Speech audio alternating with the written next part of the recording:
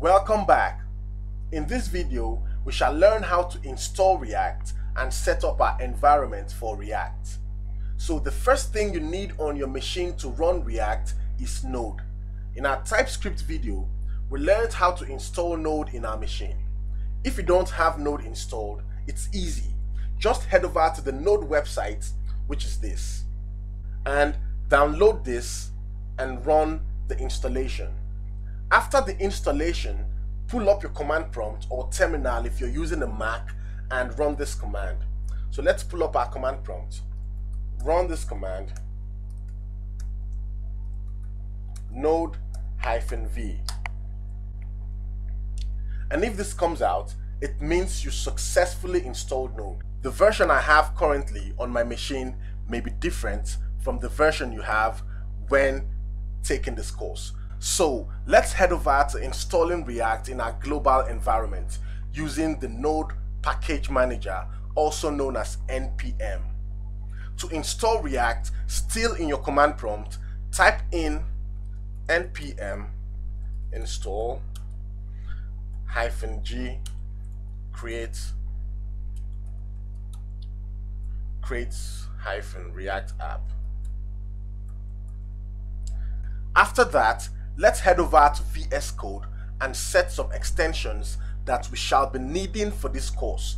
If you don't have VS Code, head over to code.visualstudio.com to get one for free. So here we are in VS Code. Come over here and click on extensions. And now you see we have a sidebar that just popped out.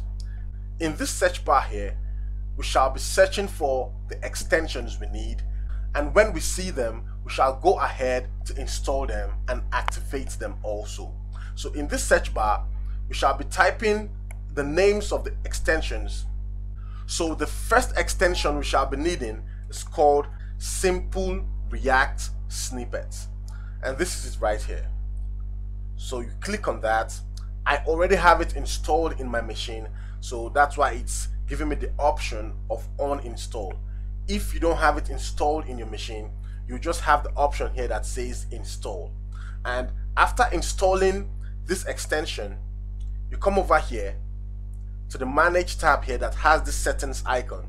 Click on that and you click on enable. It's enabled currently in my machine. Sometimes it's enabled by default, so you don't have to do that sometimes, but just to be sure, you come over here and you ensure the extension is enabled. If it's not enabled, you select enabled right here. The second extension we shall be needing is called React Snippets, and this is it right there. Click on that also, go through the same process, ensure it's enabled. And the final extension we shall be needing for this course is called Prettier. So come here also, select it and go through the same process. So when you are done, restart your VS Code or restart your computer. Don't forget to like, don't forget to subscribe, and don't forget to share.